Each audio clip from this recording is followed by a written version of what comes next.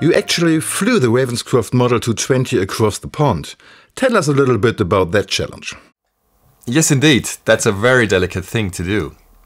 First of all, you need to properly pack the instrument to keep it safe and prevent damages from like intense humidity or temperature changes, as well as from physical damages. Crating is a very crucial process too. Only specific woods are allowed to get used for crating when doing an international shipment. And the construction of the crate must be stable enough to safely carry 500 kilograms of musical instrument.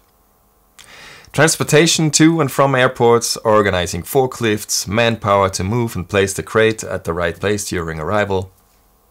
A lot of things need to be taken care of if you want to ship such a delicate beast like a grand piano.